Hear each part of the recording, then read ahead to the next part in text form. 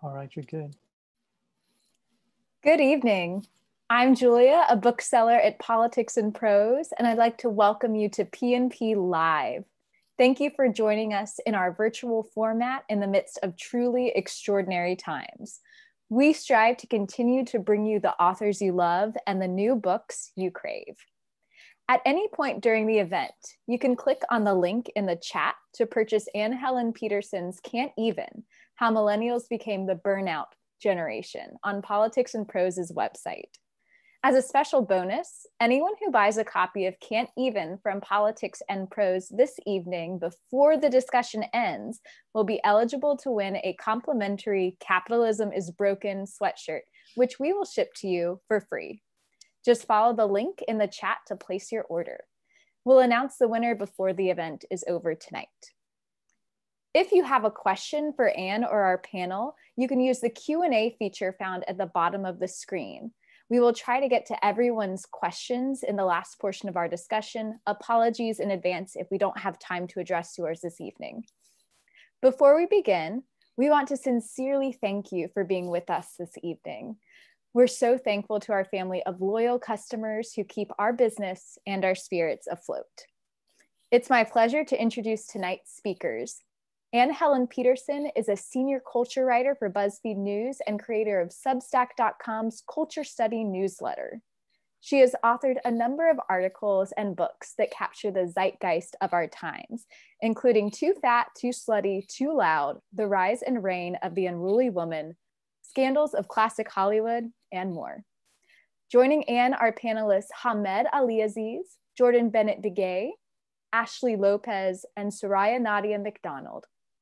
In her latest work, Petersen examines the history and phenomenon of burnout culture through a variety of lenses. Navigating failed institutions, unrealistic expectations of the modern workplace, and the performance anxiety of virtual reality, Can't Even challenges readers to consider the cultural shifts that got us here, the forces that fuel and sustain our burnout, and the urgent need for change. Please join me in welcoming Anne Helen Petersen to PNP Live. Hi, I am so happy to be here with everyone. This is totally surreal. I did my hair for the first time in months. I put on eyeliner, but it makes this feel like the monumental day that it is to me, which is a pub day. It really feels like I'm just very excited to have the book out in the world. And I am more excited to have this conversation with these journalists that I admire so much. So one of the chapters in the book is about basically how the internet makes everything work. It makes our social lives work. It makes, just being in the world work in so many different ways. And I mean work as in labor. And then there's a whole section of it that's really about what the news cycle has become and the exhaustion that accompanies it. And so I wanted to bring some journalists here today, especially because this is Politics and Prose, to talk about both the exhaustion of the news cycle pre and post COVID, and then also to talk about what, as journalists, we can do to try to decrease some of that burnout from the news cycle and how it can benefit our readers, and just thinking broadly. So I'm going to let each of the panelists introduce themselves, and they are going to tell you one article that they feel is exemplary of their work or that they're really proud of, so that you can find their work online and follow them.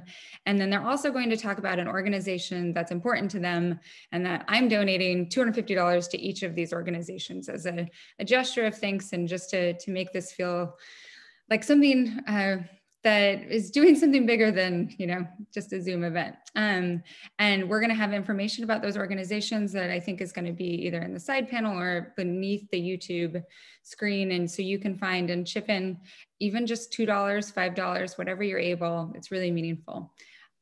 So I'm going to throw first to Hamed. So I'm Hamed Aleaziz. I cover immigration for BuzzFeed News. I'm Anne's former colleague. One story that I wanted to highlight is a story I wrote in April about ICE moving dozens of detainees across the country between facilities, between jails, and how that sparked an outbreak in one of the facilities in Texas.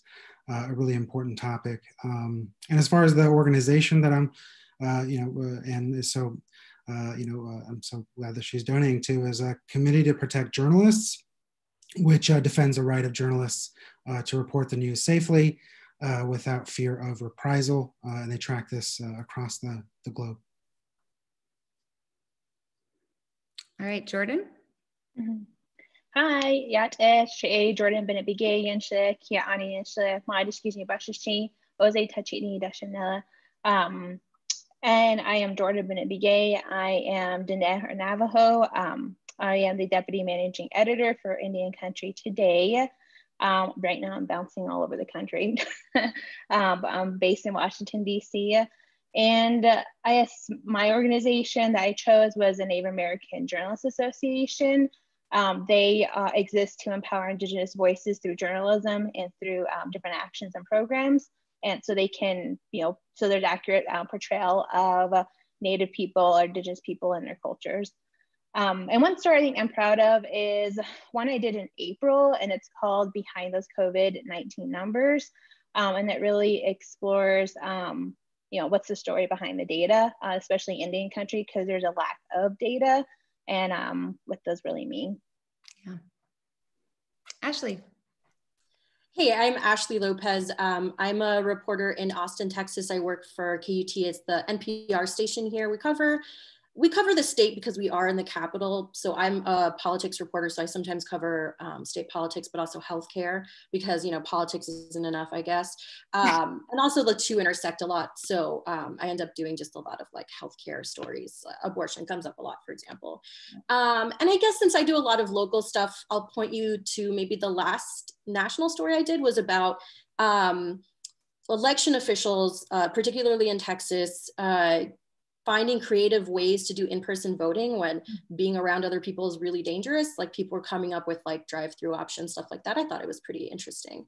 And I'm supporting Latinitas. That's a local group in Austin that provides, it teaches like little Hispanic girls about media and technology. And they have like a little magazine. It's super cute. So if you are interested at all, they're a great organization. Awesome. Soraya. Hello. Ooh, excuse me. Hello. My name is Soraya Nadia McDonald. I am the culture critic for The Undefeated. We are a site owned by ESPN that covers race, sports, and culture. My piece that I would like to share is my episode 6 review of Watchmen, This Extraordinary Being. Since it recently won several Emmys, not the piece, but the show. But I'm still excited for them and their accomplishment.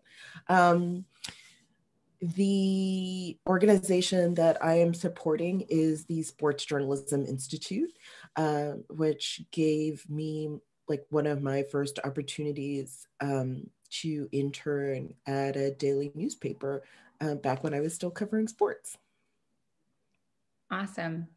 So the first question, and this is going to require us to really, I think, do some imaginative thinking, is what was exhausting about the news cycle pre-COVID? So you have to kind of go back in time to imagine your January self or pre-January self, and specifically about your beat and what you're covering and what was really difficult to keep up with, but also to feel like you were serving your readers, also serving your editors, just keeping pace. So let's go backwards this time. So let's do Soraya first. Okay. Honestly,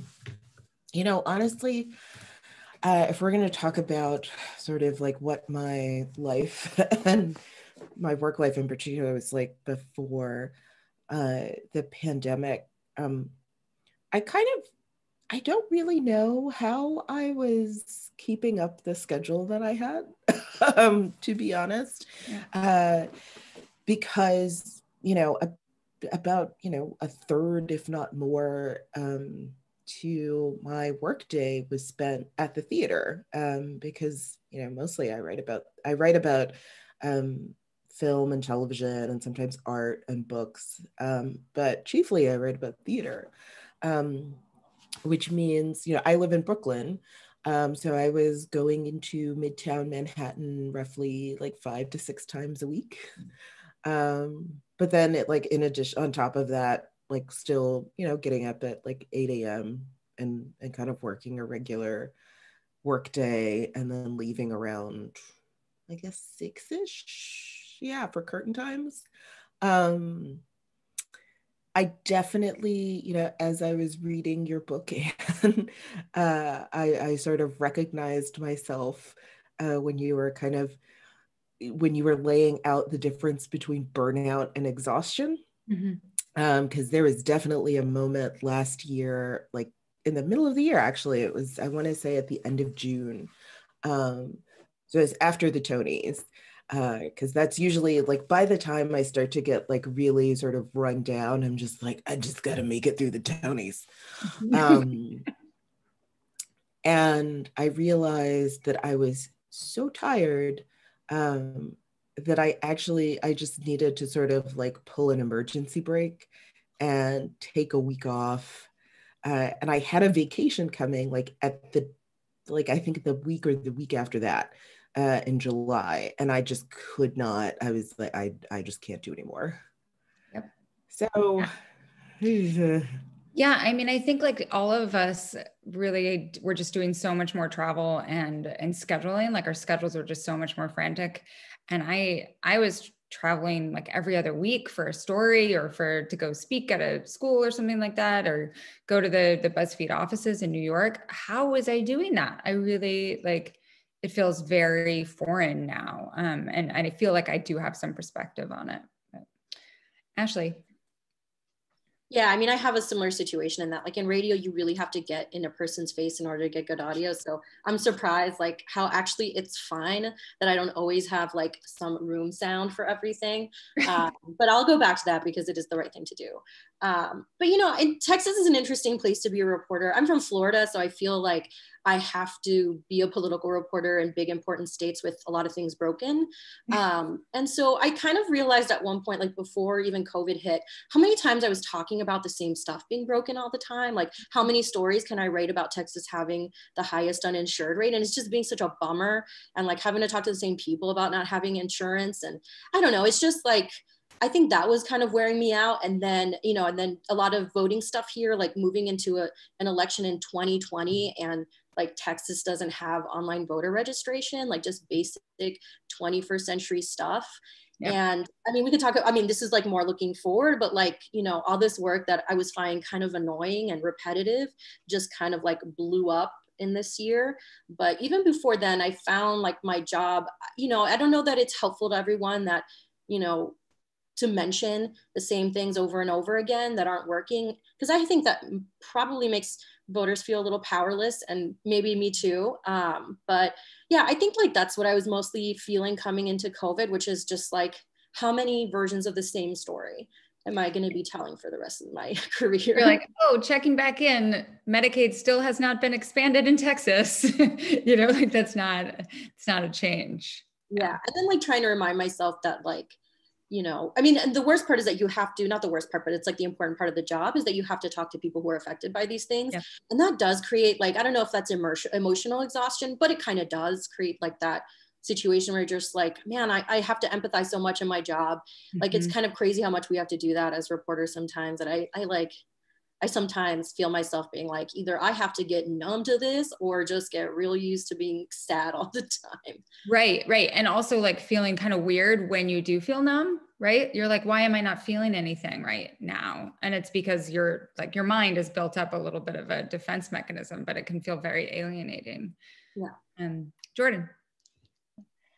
I think I was trying to think of like what I think it felt a little bit slower to me right now, because I think and now I think I don't have to plan like going to the Hill all the time, or even trying to figure out, I feel like now I have to crunch everything together all to fit it all in one day because so much is happening. But pre-pandemic, I think We did really, actually we expanded. So we had more people on staff and we kind of like started a newscast during the pandemic. So we created more work for ourselves, which is great, but you know, we have to keep people informed. And I think, I don't know, I think at one point, I know like maybe the fall this time last year, I kind of felt burned out because it was one story after the other. And it was kind of my editor and I, because at the time I was the Washington editor and managed the Washington bureau with one reporter and pretty much the other reporters around the country. But we didn't have as many reporters back then. So I felt like I had to like prioritize and just kind of like tell people, no, sorry. Or there's another way we could do that to like save time on our end. I don't know. I feel like you said, I think it's kind of foreign now. Like I don't even know that life anymore. I'm like, I feel like this is the life. It's funny how we are as humans, we're able to adapt. And now I'm like, I feel like that was 10 years ago. Right. So it's kind of hard to like, you know, recall what it was like. And, but I know I did, again, I still worked late hours, but I think there was more of, me setting boundaries, or you know, and the commute being the boundary, right? I could go to work and now I know to work, I know to focus. Yep. And I could go back home and I know no more work, but now it all blends together. So I think I now just dealing with it a different way. How am I going to deal with that burnout and create boundaries for myself? So I was trying to think about this question the whole time, you know, the other panelists are talking. So yeah, no, the boundaries is so huge. And like, you know, I had been working from home since 2017 when I moved to Montana. And that was the thing that I missed the most, was having that commute as a kind of like this buffer zone of your life. Like whether you're commuting in your car, whether you're walking 10 minutes or whatever, like it just made it so easy. And I know a lot of people are feeling this in the pandemic, to just roll over and start working immediately. You're like, my phone's right here, go through my emails. What can I like get out of the way right now to facilitate the rest of my day? And that's so unhealthy to have no buffer zone, no decompression zone from work to home in that way. Exactly. Well, and then also just like feeling the guilt too of not responding to those emails or saying no to somebody. I'm like, I feel so guilty, but you have to protect yourself and your energy too. So it's a hard lesson. Hamid. Well, I think when it comes to immigration, it's felt like a sprint since the beginning of, you know, when President Trump took over the first week, this unprecedented Muslim ban of all these, you know, countries in the Middle East, chaos in the airports. And ever since then, I feel like every single week there is some policy, something they're trying to overhaul when it comes to legal and illegal immigration. So for me, it's just like, it's been exhausting trying to keep, you know, track of that, keep ahead of it, trying to find sources within the government to, you know, tell me things that the government doesn't want me to know. And at the same time, trying to get people to care through human stories, you know, the policies and how they reflect on the ground at the border and within the US. So for me, it was just, and it still is really just nonstop, you know, trying to keep track of everything and get people to care. How did you, and this is a question that kind of, I think, links to some of the things we're going to talk about later, but how did you figure out how to discern or how to deal with the fact that this administration oftentimes throws like executive orders or like various ideas and tweets out so often that can't be enacted, but that you have to somehow cover? Like, how did you figure out, maybe working with your editors, how to grapple with that? Yeah, I mean, some of the stuff is just rhetorical and trying to, you know, the president has found that immigration is his key campaign issue. And so some of the things you just know through practice can't be enforced. You know, we you know, we'll note them, but maybe not, you know, dedicate so much time. And I think that comes with conversations with editors, but also with your source base and people informing you like, wow, this isn't really a thing.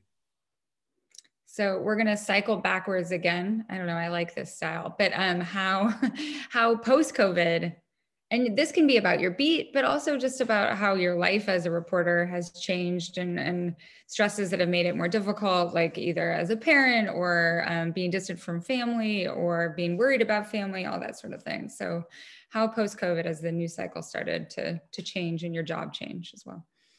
Yeah, I mean, I think for me, the administration is still doing, crazy immigration policies, every single week, like I said before.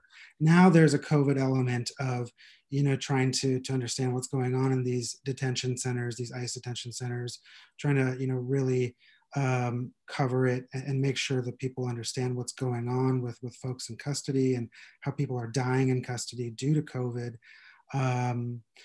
Personally, I was already working from home. I'm in Sonoma County before the pandemic, but at least I was able to go to the office in San Francisco. I was going to DC like every 8 weeks, and that was really helpful just to see people in person. And I really, really miss that. And I get to see my kid every day and constantly with my 2-year-old, which is fantastic. But yeah, it's been challenging. Did the smoke, like, I know for me last week was really, really hard. Just like, I was so cranky because of the smoke, like that was still here. I'm in Washington State right now and just like suffocating. Did you feel that at all? Like, it did make it just harder to like go to work every day and just like, yeah. Oh, just awful, because, I would always take a walk during the pandemic, go for coffee. And especially some of these stressful stories where I have the government yelling at me, I like to work out right afterward, go for like a long run. I can't even do that. I'm just like trapped. I'm just like, what do I do? So I guess just trying to figure out different ways to relieve stress. Yeah, that was it was like my one release valve, my one pandemic release valve. The outdoors has been taken from me. So it was a real struggle, but Ashley. Well, the thing like now in COVID times, it's just like every problem that I was ever reported on, they just added some water and it grew. And then some are self-inflicted. Like I think the day that the state shut down, they also banned abortion outright. And so a lot of my job was just like following court orders, talking to abortion providers as like frantic women were like, having meltdowns. It was like everything all at once was happening. And, and then it was like, I'm personally scared. Like I'm a public health reporter. Like I always saw a pandemic coming. Like I was mentally prepared for this, but not really, right? Like I'm like, I thought it was going to be so much worse. Even before like the pandemic, I watched Contagion like maybe 30 times in my life. So like, I already knew every worst case scenario. So it was like, I'm trying to do my job. I'm a planner, and I'm like the ability to not plan in advance, especially when it comes to reporting. Like bigger projects take like a lot of future planning. Like that really felt like the ability not to do that, especially when something's big, you want to be able to plan. And like COVID's big, and like this upcoming election is big. And yeah, I haven't been able to do a lot of that. And everything feels like it's kind of being thrown together last minute, which is like not my style. It's not how I thrive. So COVID's just been interesting in like me trying to regulate my own emotions and expectations of what's going to happen. Take away a big part of how I live my life, which is like planning. And then like, I think like people like to, I don't know, I feel like it doesn't make my reporting sound all that good when everything is just sort of fragmented, because I can't be in a scene and see what's going on, and people are already distrustful and scared. Mm-hmm. So especially when you're like a local station, you're kind of like the front lines a lot. Like people go to your website just to find out what's open and stuff. And so having like the same press releases they do, and that's about it, because all public officials are freaking out too. It's just so many things. I could do like a whole set about this, but I think like what I'm like most finding is that now that we've been doing this for 6 months, like it's crazy how much I've adapted to this, and how much, and I will get into this later, but like how much I'm just like, nah, like I'm not gonna invest emotional and mental time into that, because early on it was really hard because I felt like I had to do everything. And so I would like break down over weird things. Like the fact that I had to buy a desk for my apartment made me really mad, because it was just like, I felt like, here it is, like the permanence of this. So yeah, it's just been like a balance of like trying to do good work, and like managing my own like roller coaster of emotions. I think a lot of us, journalists and non-journalists really get that, understand that feeling of like, not want in the past trying to manage the long-term projects, like, flex that muscle, and the short-term projects at once, like trying to keep both of those balls in the air and maybe doing an okay job of it. And what COVID, and I think to some extent this administration has done, is made it so hard to do that, because anytime you feel like, okay, I'm going to concentrate on the big thing, then one of those small balls comes at you and you have to grapple with it. And oftentimes I think like short-term stuff can be very gratifying and important, so important.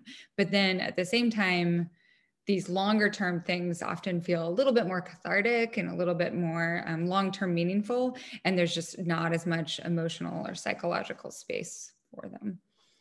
Right. Yeah. I mean, I think sometimes that can be stressful, is just like short-term stuff doesn't feel like you own it as much, but like the long-term stuff, it feels like like you really put your heart into it. And that makes work sometimes just feel more satisfying, and not being able to do a lot of that, you feel kind of like untethered a little bit, which is kind of what I hear a lot.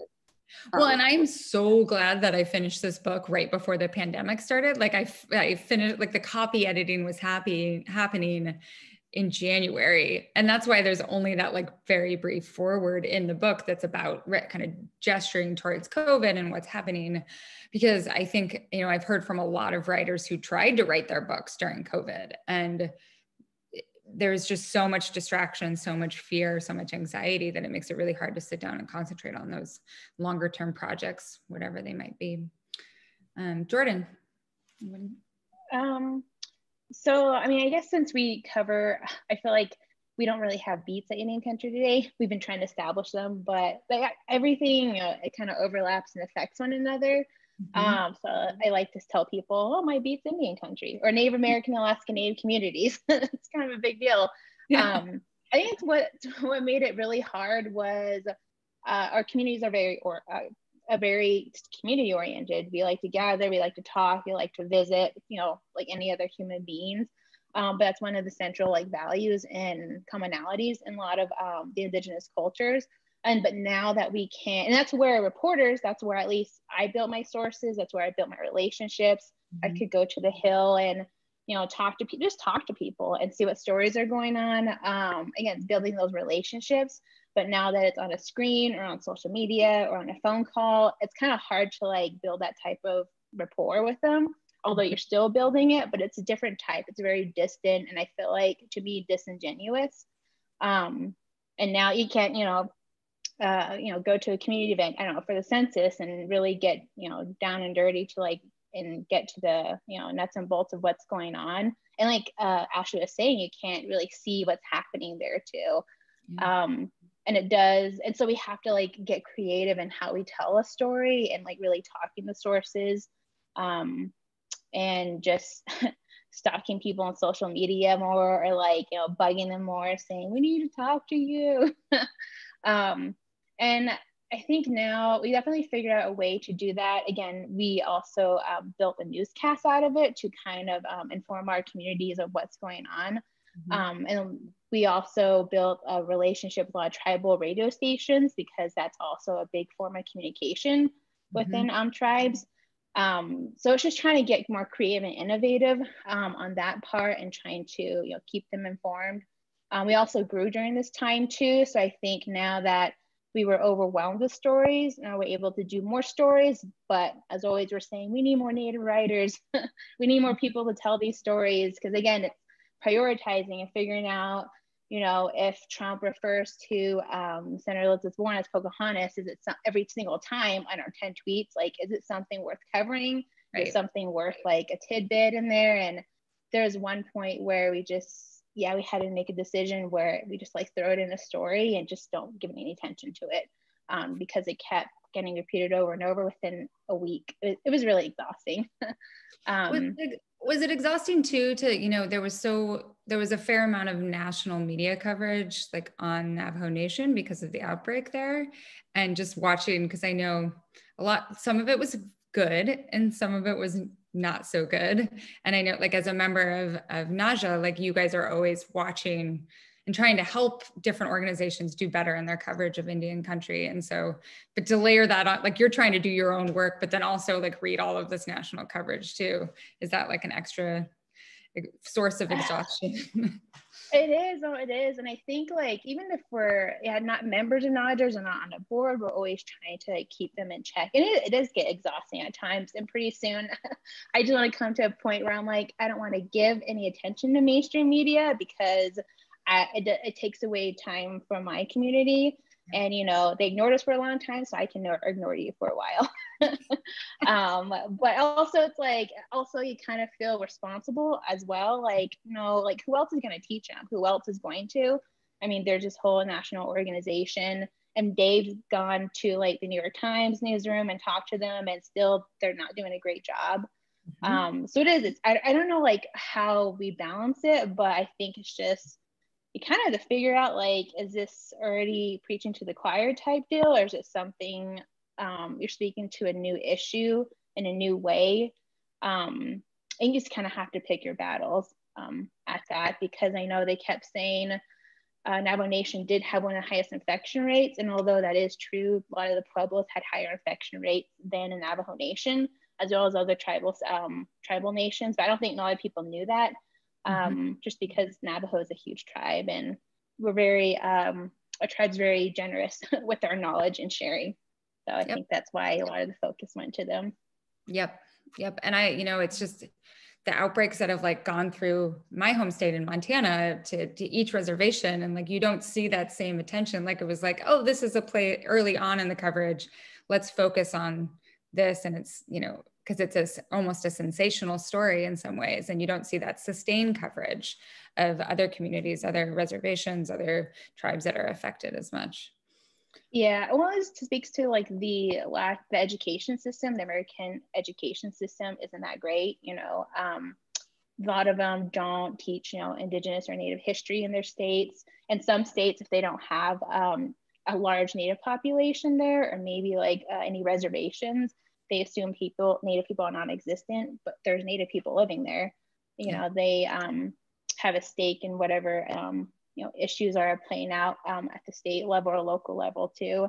Well, and it's just like, it's just very ignorant, honestly. Like you have the Mississippi Choctaw Indians in Mississippi who had a huge spike in cases. You had Wind River in Wyoming had a spike in cases. A lot of Montana tribes, a lot of North and South Dakota tribes up in Wisconsin also. And I think it's just educating themselves on this. Maybe that's what people can do with the extra time, is just read.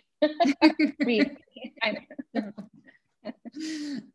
Soraya, what's changed for you post-COVID?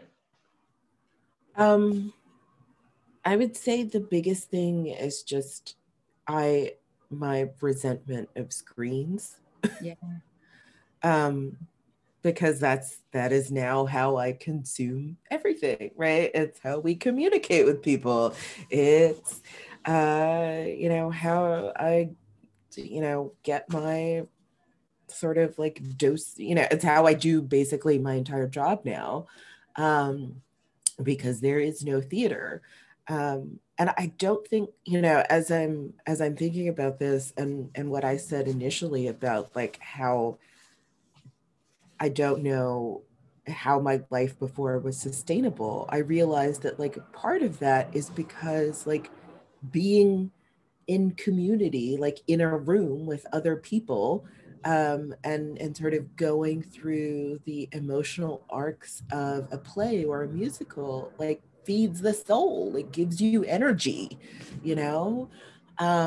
When you hear someone sort of like laughing behind you at like the same thing you're laughing at, or, you know, you can hear someone sniffling in the dark because they're like really touched by something. And so particularly for me, because I live by myself, it's just me and my cat. You know, I think I told somebody earlier this week, like New York is my family. Mm-hmm. You know, I go out to be with people and to feel like a human. And so not being able to do that, like, has definitely had an effect on my depression and anxiety. I definitely, like, after consulting with my therapist, I upped my my dosage on my depression meds. You know, the other thing I think is just, I've had like this overwhelming feeling of guilt. Because like relatively speaking, I'm doing okay. You know, I can support myself.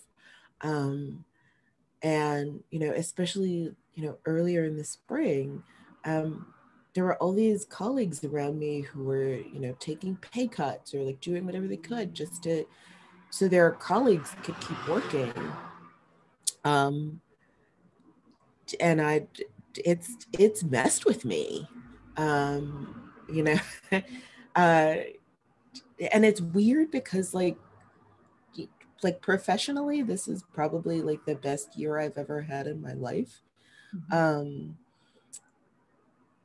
But it feels kind of crappy because I'm like, well, I can't celebrate it with anybody. And also like, there are people who are just really bad off. And it just doesn't feel right. You know, I think the other thing that I am like very conscious of, and I feel like I'm sort of asking myself before I review anything, is I think at the beginning of the pandemic, it was like, okay, are we all sort of like being a little too generous because we're kind of grading on a curve because everyone feels crappy? And then like the further you get into it, it's like, oh, am I being too mean because I just have like asshole pandemic brain? And so, you know, so you know, I will say to my editor, I'm like, okay, you have to be the guardrails to make sure that I'm not just being obnoxious. You know, if I pan something, because, you know, I'm trying to be aware of the sort of like situation that I'm in mentally, physically, you know, whatever. And I want to be fair to artists and I want to be fair to their work. You know, the other thing I realized, like we've had like two major film festivals, right? Toronto and New York happen like all online. And again, like I just come back to, oh dear God, like I just don't want to look at another screen. Right, like not a personal screen. And this is, you know, I think when we were talking about the commute, one of the ways that I think people manage burnout is by consciously or unconsciously creating these buffers in their lives. And a big one for me was going to the movies because I couldn't look at my screen for 2 hours. And I had that real feeling of immersion and distance and not thinking about work, right? Even if I was watching it to like write about it eventually, I still like wasn't directly thinking about work necessarily. It felt so amazing. And that felt like the time when we can go to the theater or go to a movie again safely, like at least that I feel safe doing it, feels like a really long time from now. And what that does is it makes it so that you feel like, okay, well, if I'm watching on the TV, like I am gonna maybe like give into my worst or most tired self and like start scrolling through my phone, even though I don't want to, right? But there's just no thing that holds you from it.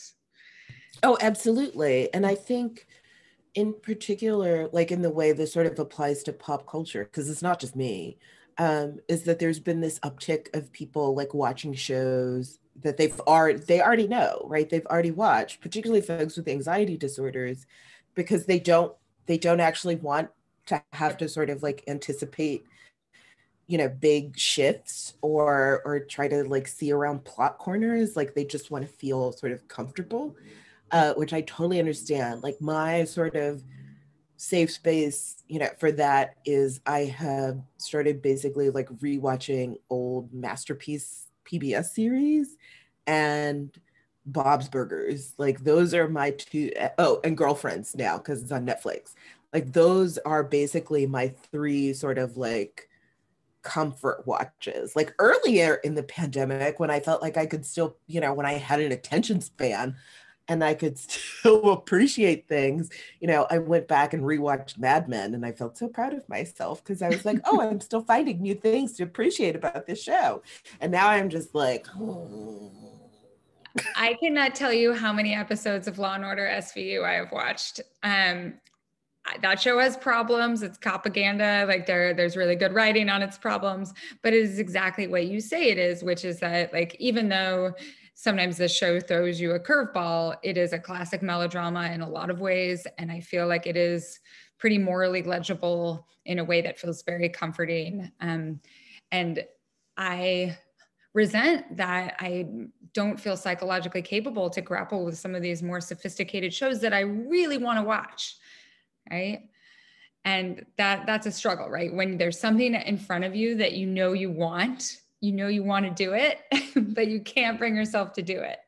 To me, that's a real symptom of burnout too. Pandemic burnout, just general burnout. Oh, yes. I was gonna say, I started rewatching Grey's Anatomy again.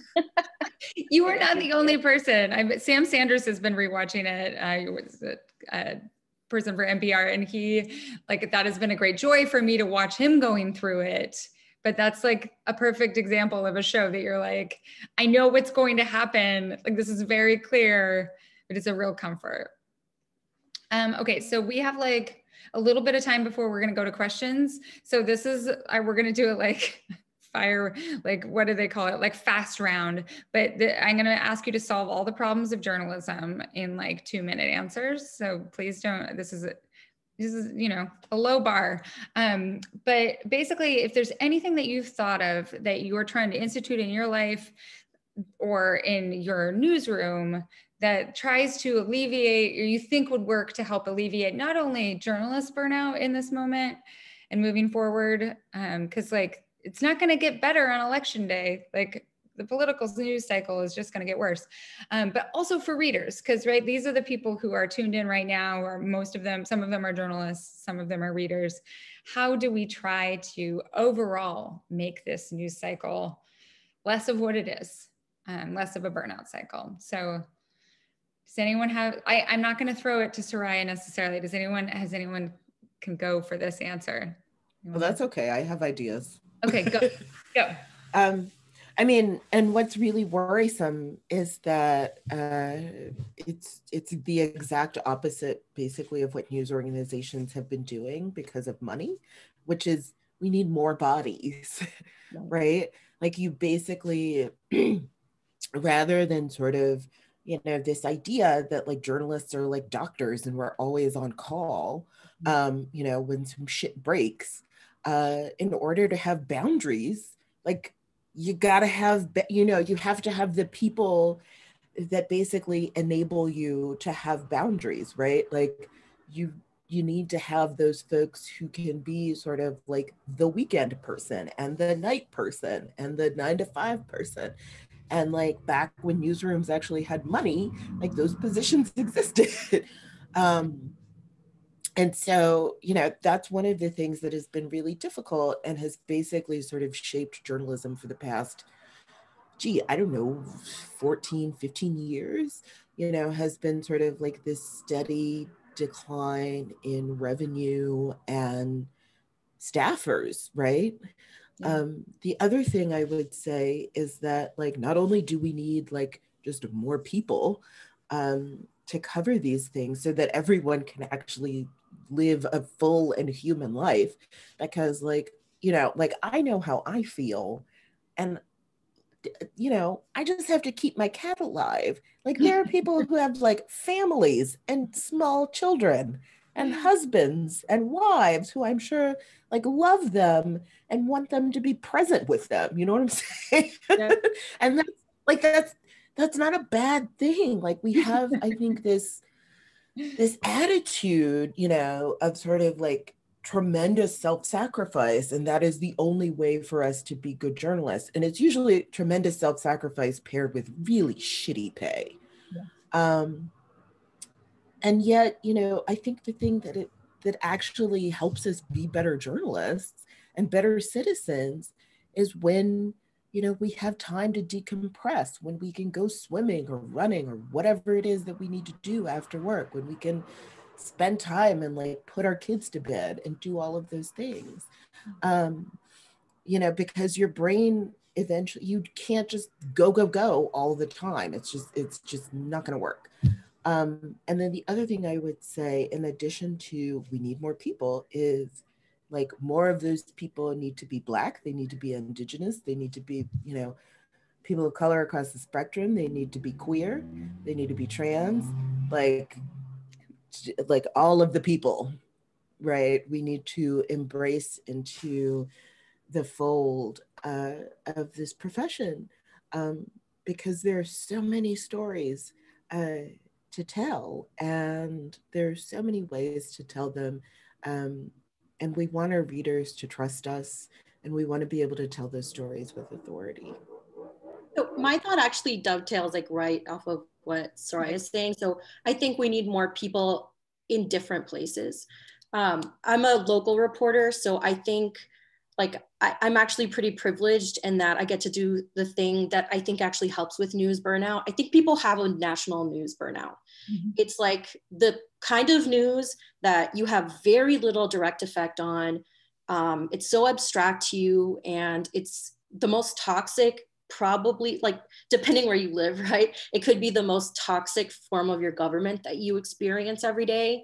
So I think like, you know, having more local news can be really therapeutic for people, because like, I mean, just if you're thinking of like, you know, the BLM and the protests that have been happening, you know, in Austin, like, I mean, it didn't happen overnight, but, you know, the protesters got a big ask. They got, you know, the city to move money around from the police department. And, you know, think of how rare that is in like national politics. So I think like part of like news burnout is seeing so little change, having so little effect on what can be done. And then also just having it so far removed from you. So I think like actually having more state and local news could be helpful for, and again, this is coming from like a very selfish place because this is what I do, but I actually think it's helpful. Like if we would just to have the same trend that I was talking about, you know, it's not just that we have fewer people in fewer places. And anyways, I think that could be a big help. But again, who knows like how that could even be changed, right? Yeah, more money, right? It's interesting that all of us are writing for, like all of you are writing for places that don't have paywalls, right? So you're kind of expecting like you're working on this ad and grant funded model that is really dependent on a lot of things, right? Like it's not one that is always, that it can expand and detract with the economy, which doesn't feel very stable. Who else has some ideas? Comment? I think, like, for me, I found that staying off Twitter in the evenings and on weekends is really helpful because, you know, I do think, you know, if you're a beat reporter, you know, you need to be on there just to see what's going on during the day. But, you know, staying on all the time, you just get kind of wrapped up in that. And I think it's important to decompress, like Soraya was saying, you know, going for walks, trying to think, you know, more broadly about what you're covering, what's important, what's not important, and what moves you. And I feel like when you're so just like, you know, just reading Twitter every single moment of the day, you're just not able to do that. So I think that's really important for journalists. I've thought of stories just on a walk to get coffee or walk to nowhere that turn out really great. So. Jourdan. Yeah, and I think for me, I think you guys kind of summed up what I was going to say. Well, creating boundaries too, definitely one of them. At least what I learned, what I was going to try to implement was on our Slack channel saying I'm available from here to here, and you can't contact me out of that. Sorry, but I gotta, you know, I only have so much energy. And also just to put, I guess, breaks into my calendar to let me know and remind me when to eat, when to go out for a walk, when to, you know, take care. Because if it's on my calendar, you're not going to do it. And sometimes I forget to eat, which I'm pretty sure a lot of you do too. You forget to like, oh yeah, what time is it? It's 5 o'clock. Oh, I didn't eat lunch. Maybe I'll eat my lunch or lunner right now. I don't know, whatever you call it, right? And I think yoga would definitely help me in the morning when I feel very anxious and just kind of out of control. Like it really helped me ground myself and just kind of, I feel out of sync when I don't do it, which has been me recently. And I feel funny. I just feel like something's off. So when I don't do it, I just feel off and I need to do it more. Exercise was kind of like running or weightlifting was kind of difficult in the beginning. Well, it was fine in the beginning, but it became more difficult as I think I kind of subconsciously knew this was going to be lasting longer than all of us thought it would be. Like I thought, oh, maybe like 6 months, a year. And then finally I was like, nope, and then my whole like activity plan just kind of went out the window, and I was just like, it's gonna be wine every night, which also isn't healthy, right? So today so today I went on WNYC, like on a program to talk about burnout, and I was waiting on the line for them to like read the news, and they had a minute of meditation where they had a woman who came on and just led a minute of meditation, like it was like 2 p.m. Eastern. And like, I knew it was, and I just stopped everything that I was doing. And she was like, close your eyes, relax your jaw, like take this big, deep breath.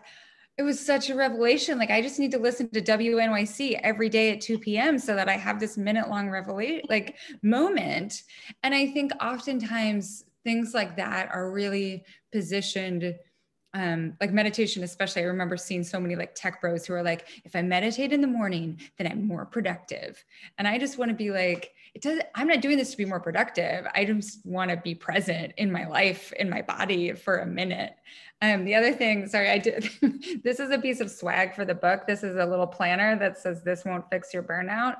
And I love that you said that, like, you can put this in your calendar and it's a good reminder, but like, all of these things, they work so well on kind of like a personal level, but they only can go so far. We're like, what needs to change? We need to have like a completely different funding model for journalism. And I do think that, I keep saying that like we're in this, what I think of as a plastic hour, like we're in this moment of potential, like historians call it a plastic hour, where you can really have huge changes. But we have to be willing to like do those huge changes, to like take a risk on these huge changes instead of just incremental changes. So that's where my hope is coming from, but also a lot of my anger. Okay, so we're going to do a quick couple of Q&As. The first Q&A is a really straightforward one, and it's asking, who is one writer on the internet who you really admire and that people should check out?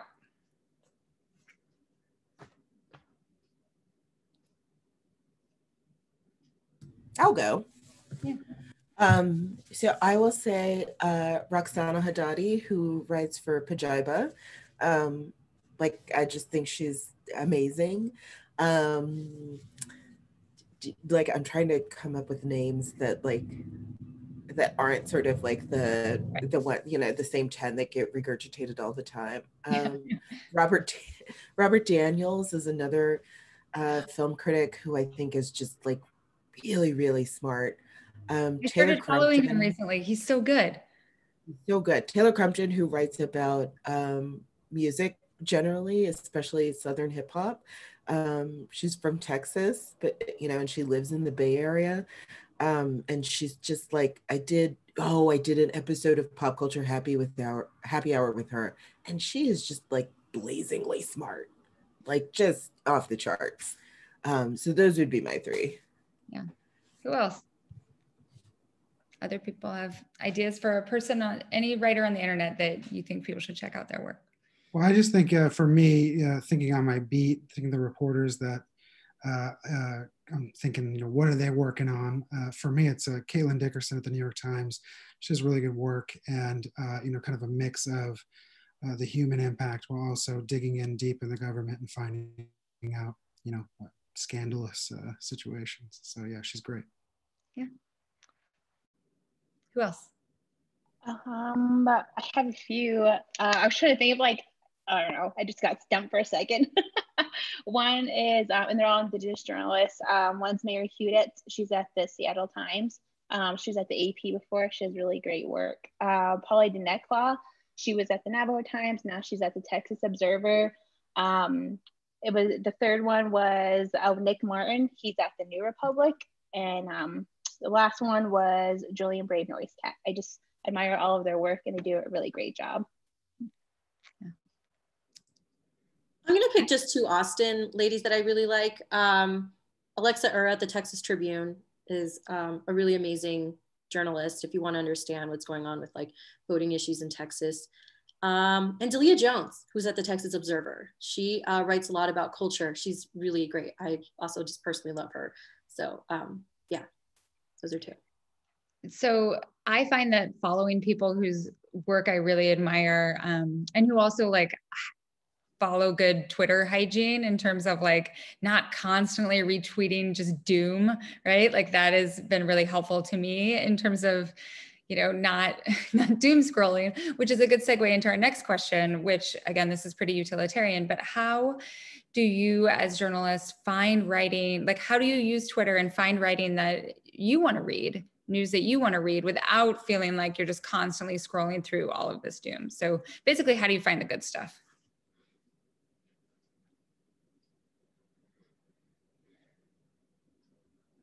I mean, I try to restrict like how many people I follow, not have a huge, you know, like several thousand, because I feel like when I was doing that, it was some of that doom scrolling, just seeing the same thing over and over again.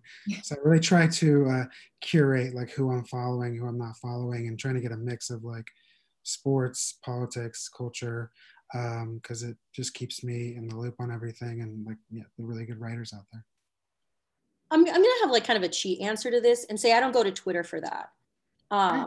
You know, I used to like really enjoy reading people like Ira Madison, like people who are really funny and care about the things I care about, you know, and like Chris L and, you know, Kid Fury, people like that. Like I like that they all are interested in the things I'm interested in. But then if they're on my timeline, I'm getting all this crap too. I'm getting all the news as well because it's all kind of together because I have to use Twitter for work. So honestly, like my safe space, like the thing that I like, and it's just so weird about like a weird thing about me is like I really like YouTube. Like YouTube has like, you know, I can follow people who are like taking like, you know, vacations that I can't, or who are giving me like Canadian girls giving me tips on how to make my apartment look better. You know what I mean? Like just like movie reviews for things that I'm thinking of watching. Like I find that because Twitter is work to me, like I'm trying to keep them separate so I don't mesh them. That's been like a life hack of the past year or so. So yeah, that's like not really a real answer, but that's kind of like the move I have. And I'm trying every day, not trying to get on TikTok. Because I know that'll be like even more fluff. Like no, Ashley, you're gonna love it. I find that TikTok is an incredible, it's so creative. It's so like, so generative. It's so deeply funny when it's good. Like it feels different to me than basically any other social media that I consume. So I would actually strongly endorse TikTok. I think that what you were saying before about how like Twitter is a workspace for you, one of the big causes of burnout that I try to talk about is how all of like our social life and our social media and work has blended for so many people. So like if you have to do any sort of work with Facebook, like managing it in any sort of way for your business, or like if you have like any sort of brand or business that you work with that also has a social media account, then like anytime that you log on to that, you are also doing work. Right? Like you are attentive to work things, and that allows work to seep into all of these crevices in our lives that leads to burnout. Any other tips you guys have? TikTok's amazing, by the way, so I agree. I just tend to like follow, I guess, the newsletters, or even like seeing what other Native journalists or people I follow tweet, but or like seeing recommendations from my colleagues too on Slack. I mean, that's how I find the good stuff, at least for me. Yeah. Soraya, do you have any tricks? Oh, geez. This is probably like the thing that I'm not very good at. You know, because like on the one hand, like there are folks who I know, like no matter what they write, like I'm instantly going to click. Like Angelica Jade Bastian is one of those people for me, right? Yeah. At the same time, I do follow a ton of people. Fortunately, I will say, like one of my favorites who I feel like who always provides a laugh because she's absolutely ridiculous is at Written by Hannah, who is just willing to always throw out like just ridiculous takes, particularly when it comes to men who are unconventionally hot. I have to say I disagree with her about Joel Osteen, but to each their own. Who else?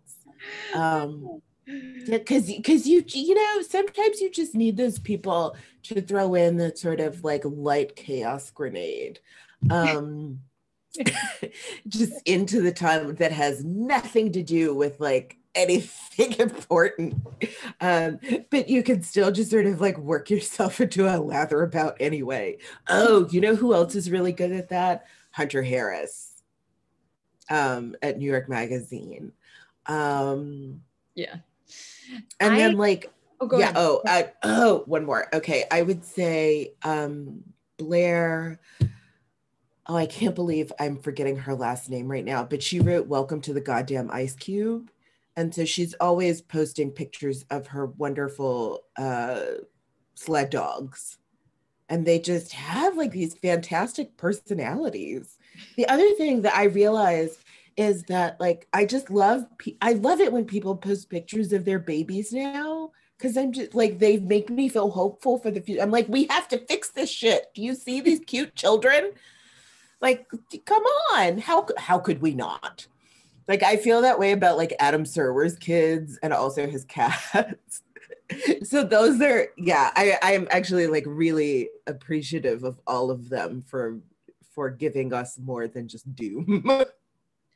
Yeah, and I think they also insert humanity into the timeline, right? Like remind us that these are people, right? These are people with lives. Like they aren't just trolls in the sum of their, you know, like people that you are talking to on the internet are more than just a Twitter avatar. They are fleshed out people. My one little hack is I use an app called Nuzzle that basically aggregates all of the things that people have tweeted in your feed. So like if you open it up and it shows like, oh, 47 people that you follow tweeted this article. And then you can click on it and see what they tweeted about it. And what it does is it really relieves me of the feeling that like, oh, I missed the entire news cycle. What am I going to do? Right. So I can just open it up and be like, oh, here are the big stories that like the people that I follow, whose opinion I value, are all tweeting about. And then if you scroll down, then you get to the things that like 4 people retweeted, right? And those are the things that oftentimes are really interesting because they're a little bit more niche. And so like, you know, a bunch of like, if it's some sort of kind of like weird thing that Vulture published, right? Like a bunch of Vulture people will retweet it, but maybe it hasn't like, you know, maybe 100 people that you follow haven't retweeted it, but you know, you can find it and figure out that it's interesting. Well, so the thing I wanted to say just generally about this panel is I'm so glad that you guys all came here. I am so suspicious of Zoom events and was like very nervous and also dubious. I was like, are people going to show up? Like everyone's so tired of looking at screens. But, you know, I've seen very few people over the course of the last couple of months. And I forget sometimes that it is such a generative experience to be with other people and have communication like this, even if it's virtual. Like I can't wait to someday like all be in the same space together. But sometimes I think I talk myself out of going to things like Zoom events because I'm like, it's going to feel like whatever. You're like, it's not going to be as good as the actual event. But I want to talk myself into more. And I hope everyone who is here tonight also feels that way. So thank you all. And everyone, please check out all of the organizations that we've talked about tonight. I am so thrilled to be able to donate and support all of them. And please follow all of our panelists as well on their various social media where they will intermittently be for the rest of their careers. But I'm going to throw it back to Julia of Politics and Prose. And I can't thank Politics and Prose enough for hosting us tonight. Thank you, Anne. We here at Politics and Prose would sincerely like to thank you, Hamed Aleaziz, Jourdan Bennett-Begaye, Ashley Lopez, and Soraya Nadia McDonald, and of course, our audience out there. Your patronage and dedication enabled us to continue to bring you PNP Live's amazing programming. And we wouldn't be able to host these kinds of events with these amazing discussions without your support and the book sales to support them. So please, if you haven't done so already, please follow the chat to purchase Anne Helen Petersen's Can't Even on all of these amazing writers' provoking titles. For more PNP Live, you can check out our website for updated event listings and take your pick. It's going to be an exciting fall if we don't all burn out before then. Before we go, allow me to announce the winner of our sweatshirt giveaway. Congratulations, Catherine Addington. We're going to drop the email of the publisher into the chat so you can set up your shipping information with them. Congrats. Enjoy that Capitalism is Broken sweatshirt right in time for the chilly weather. A final round of thanks to everyone here and to all of you for joining us tonight. And from all of us at Politics and Prose, stay strong, stay safe, and stay well read. We will see you next time.